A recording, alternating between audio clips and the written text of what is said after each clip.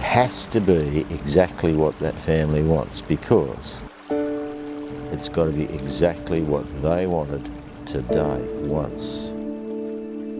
We really spend a lot of time focused on the individuals of that family. What will they remember? What are they sensitive to? How can I make this better? What will the family say, wasn't that lovely? Wasn't that just so special for our dad? Piece of cake, really. It's just a case of being nice.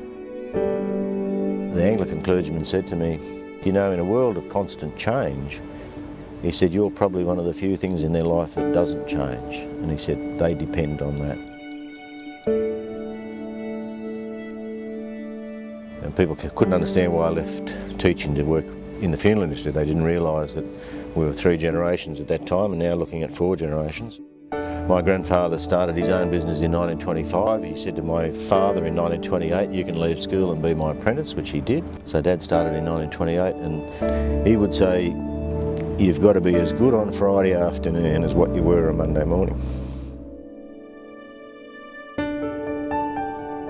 My name is Paul Smyth. I'm the owner and proprietor of C.R. Smyth and Son Funeral Directors since 1925 of Cessnock, Kurri Kurri and Rutherford.